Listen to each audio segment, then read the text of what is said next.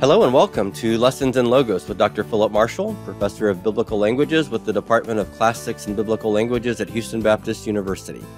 The Lessons in Logos video series is designed to help you make the most of Logos Bible software for your Bible study and your academic research. So thank you for joining us. What I want to do today is a little bit different.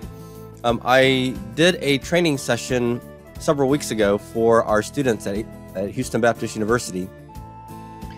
And what I was teaching them was how to make use of something called Logos 8 Basic.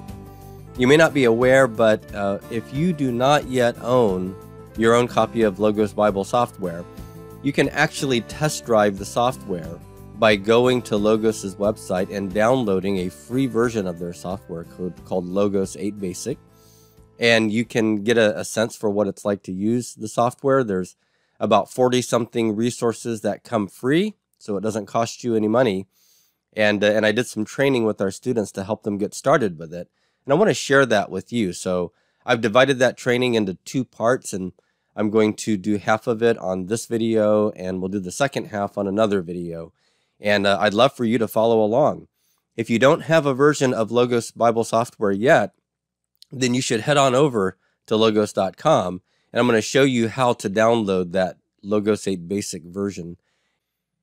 So once you've downloaded your copy of Logos 8 Basic, or if you're using Logos 7, Logos 8, or Logos 9, you can follow along, learn to do some of the things I'm explaining. What we're going through is something that you can use pretty much with any version of Logos. So let's get started. Go ahead and follow along as I go to the web browser and show you how to download your copy. I'm going to pull up my web browser right here, and you're going to go to logos.com. So click in logos.com, and then whenever you get there, you're going to see this first little tab here. It's gonna pull down. You don't have to click on it, and you're going to look at where it says Try Logos for free. So just click that, and once you do, you're going to see Free Bible Software announcement here, and Get Basic free. Logos 8 was the version of Logos right before the most recent one came out about 3 or 4 weeks ago, Logos 9. So Logos is making Logos 8 available for free in a very basic pared down version. So you'll just click Get Basic for free, and it's going to go to a little shopping cart here, and you're going to click Next. And it is going to ask you to create an account. You're not going to have to put in any payment information for this because the product is free. It won't cost you anything. You don't have to give a credit card, but you do need to create an account using an email address so that Logos knows who you are and can tie the resources that come free with you in particular once you download the software. So go ahead and do that, and then you're going to go through the process of downloading everything. And once that happens, then come back to the video and you can listen in on the training about how to get started with using Logos. Okay? So enjoy. Welcome everybody to Lessons in Logos. So we're here today to do some training on Logos 8 Basic. So I want to thank the Greek class for coming. It's great that we can actually meet and talk about how to make use of Logos Bible software.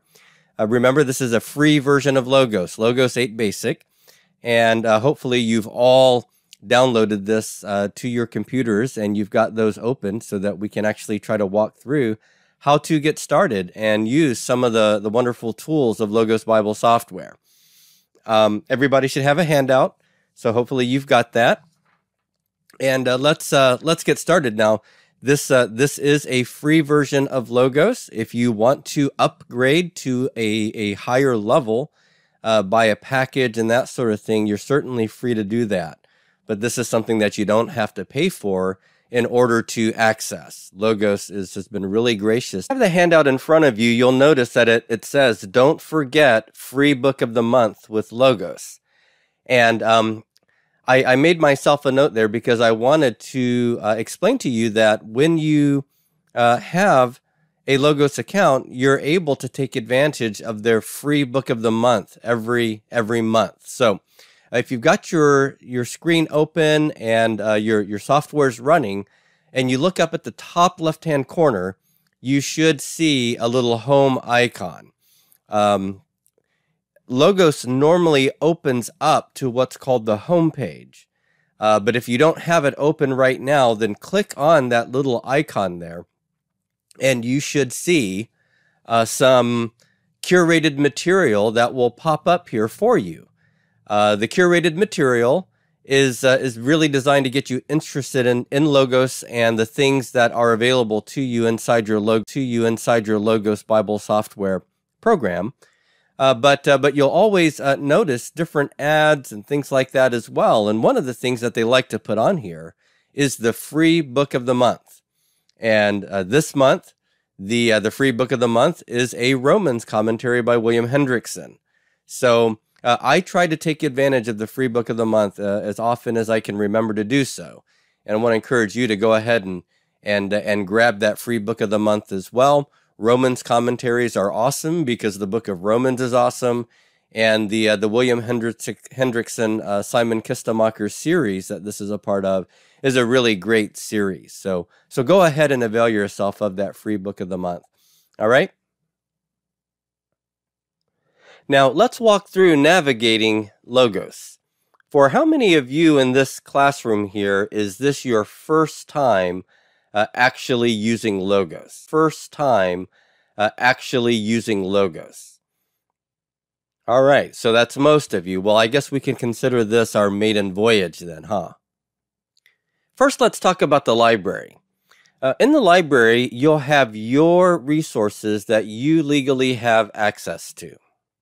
Now, you can buy packages, Bible software packages, where you can sort of front load your resources, and you can buy those packages based on your own particular interests. So if you're interested in biblical languages, you might be able to buy a biblical languages package, and it's going to cram in a bunch of resources that are language related, and it will allow you then to perhaps have access to these things in a way that's cheaper than if you were to buy the paper resources all individually by themselves.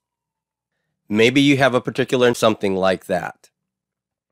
Once you buy a package, those resources belong to you, and then they'll follow you wherever you go. You open up Logos on a mobile app, you're going to have access to the resources in your package.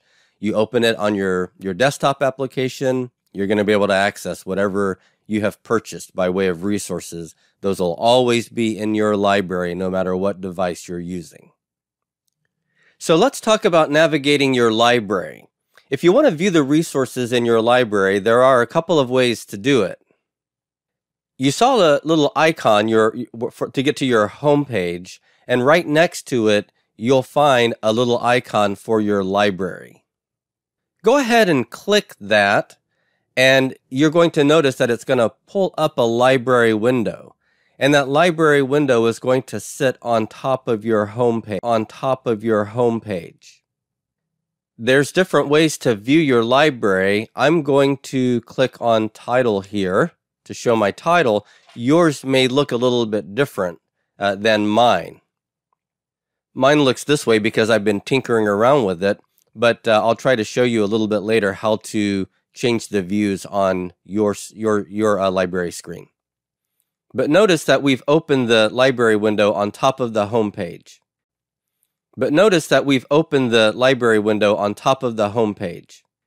If I go and click on the home page, what's going to happen to my library window? Right, it's going to disappear, and the home page will pop up in its place again. I don't find this to be a helpful way to view my library because it keeps disappearing every time I click outside the window. So since I don't like my window disappearing on me, here's what I like to do. I'd like to pull it up into a permanent window, and I do that by right-clicking on that library icon. So go ahead and right-click on it. Do you see where it says Open in a new tab? Go ahead and click on that expression, Open in a new tab. That's going to create a library window inside of a tile. So you'll have a panel open inside your tile, and now you can click anywhere on your software screen, and your library is going to stay put. It's not going to disappear on you. Now, if I click within the tile on a different resource, then the library will disappear because I've activated a different panel resource. But I can go back to it. But clicking in anything else isn't going to cause the library to disappear. Now, you can also right-click on your library icon and open your library in a floating window. A floating window is a window that exists all by itself, and it's one that you can expand so you can get a much better and bigger view of your library. And that can be helpful because when I open it in just a tile, it shoves it into a small part of the screen, whereas this is much bigger. It turns out that you can take any resource that you have and open it up as a floating window.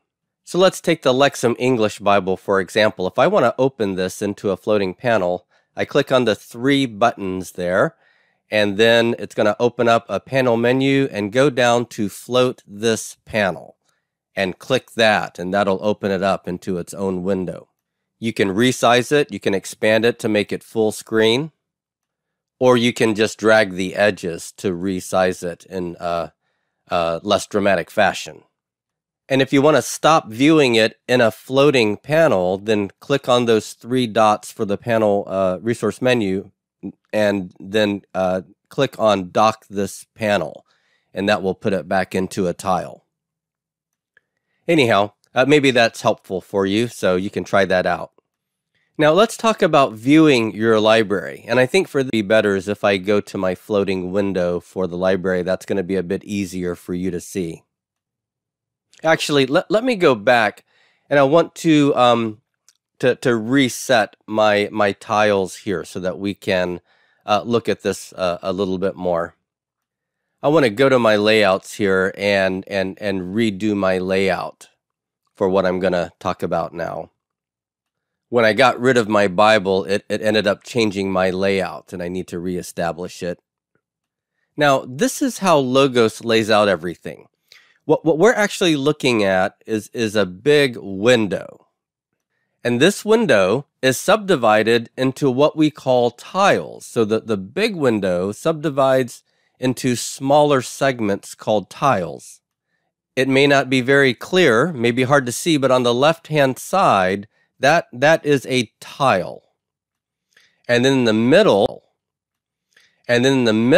up above, there's a tile. And then there's another tile below that in the middle. Now, let me just for a moment close out the 2 things on the right side. The Information tab and the King James Version tab there. So now you see I have 3 tiles open. So on the panel on the left, I have that tile which consists of several different panels or tabs. And I can click on different ones inside the tile. Maybe you can think of it this way, using this sort of an analogy. This is something that Morris Proctor, the official trainer for Logos, once used.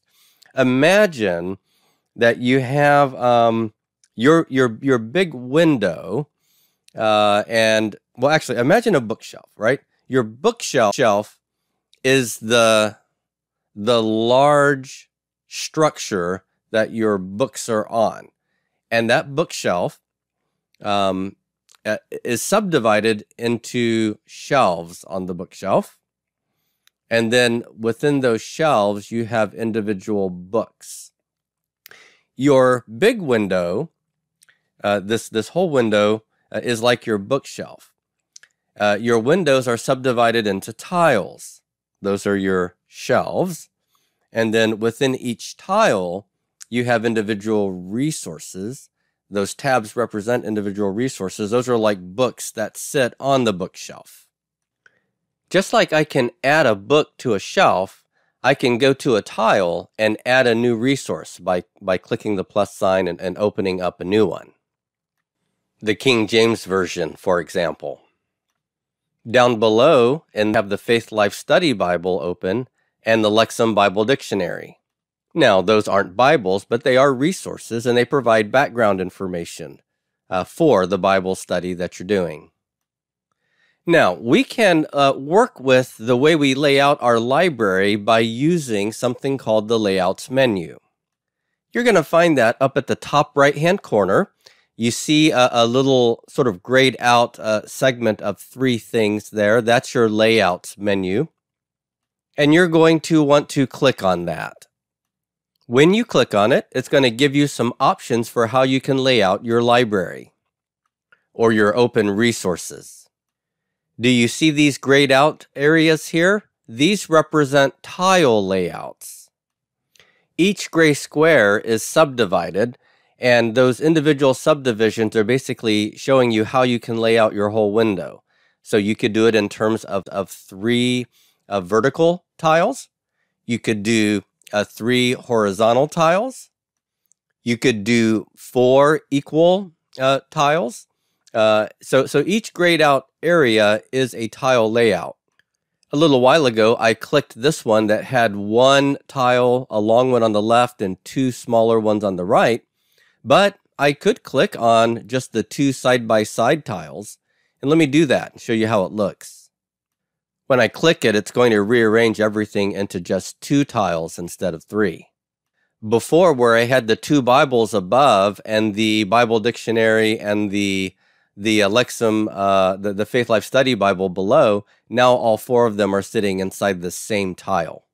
In order to see each resource in the tile, I'll have to click on it individually to make it visible instead of another one inside the same tile. Once things share the same tile, you can only look at 1 resource at a time. Now, if you want to see 2 resources at the same time that are in the same tile, then you're going to have to pull one of them into another tile. And that way you could maybe see them side by side. So you can pick any sort of layout that you want depending on what you intend to do. You can create your own layout, or you can use one of these preset layouts over here along the top based on certain tasks that you might want to accomplish. So, for example, if you're into journaling and you want to use Logos to engage in Bible journaling, then you can click on the Bible journaling layout. So let's click that, and you'll see that Logos will open up a layout that has resources available for doing things that involve Bible journaling. So what you get is an English Bible to read. You can see that there's highlighting materials that you can use for highlighting the Bible. And then over on the right, you'll see a tab for your for note-taking, if you want to type notes down. So there's all sorts of interesting layouts. Now, for example, on that one, this will open up for you a lectionary to follow and an English Bible, which then you can read to keep up with the lectionary readings. And then off you go. All right, so now let's go back here. Let's say that you have decided how you want to lay out all your materials. Let me reestablish my prior layout here. I'm gonna click on my layout and get back to where I was before. So give me just a second here, and we'll get this back to where I want it to be. Okay, so here's my layout, and this is what I've been tinkering with here. And let's say that I've got open all of the resources for a particular layout that I want to be using. And then I want to save that layout. How do I go about saving a layout where I've done the work of getting it exactly the way I want it so that it's always available to me when I set about doing my study with Logos Bible software? Let's say I always want the same Bible to open up, the same commentary to open up for a particular study I'm doing, maybe a particular lexicon that I always want to be open when I start. How do I do that? How do I save that so that it's always available for me so that when I'm ready to start, everything's open and ready to go? What you're going to do is click on that layout button and go to the place where it says Now. And where it says Save as a Named Layout, you need to click on that. You now have the option to name it, and let's call it New Testament Study. And then you can either click the arrow or Enter, and it's going to save that layout. Where do you look to find it? Look over to the left under Saved Layouts and see how I now have NT Study there. That was what I named that layout a little while ago. You can create as many layouts as you want based on the different types of study that you are doing. So if you want a layout based on your personal devotional Bible study, you can create a layout for that. And if you want to create a layout where you are doing all the heavy-duty Greek exegesis with all the resources related to the Greek language, then you can create a layout for that. And then you can save it under a different name, and then you're able to switch between your layouts when you move from one kind of study to another. Now, if you ever make any modifications to an existing layout, let's say you update it with adding another resource, or you open another resource, and then you want to save that new modified layout, how do you do that? Let me show you how. Click on that layout icon and go to the layout that you want to update down on the bottom left. You'll see a pull-down arrow. Click on that, and then you'll see the words Update to Current Snapshot, and you want to click on that. That's going to save your layout according to where it stands at that moment, and then we'll reopen it to that whenever you want to start your study. If you don't update to the current snapshot, then the next time you open to that that particular layout, it'll go to the last one you saved. I find being able to use the different layouts very helpful, and you might too.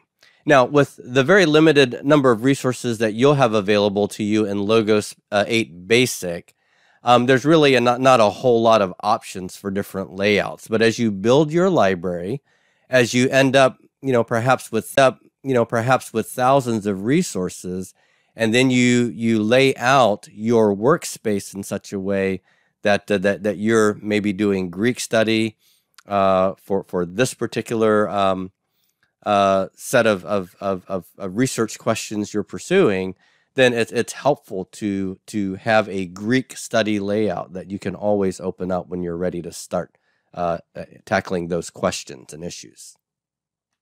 Now, how do you get Logos to automatically open up to your saved layout instead of opening up to your home page? Like I said, it automatically does by default. Let me show you what you're going to do. Find the word Tools up above. Once you click Tools, scroll all the way down and find the word Program Settings. This is a program setting issue. And when you click that, it's going to open up a general program settings menu for you. And I need to tell this to quit popping up things for me. Let me click that. Okay, so when you get over here, you're going to look at this very first line, Open Startup to, and you'll see several options. Now, opening to a blank layout to me is a colossal waste of time, because when you open to a blank layout, you have to load all of your resources, which takes time. What I find helpful instead is to click on Most Recent Layout. What that means is wherever your layout was when you close Logos, the next time you restart Logos, it's going to open up your workspace and lay out exactly to where you stopped the last time. And that's often the way I use it. I'm going to stop work, go get dinner, and then I'm going to come right back and want to get right to where I was before when I stopped.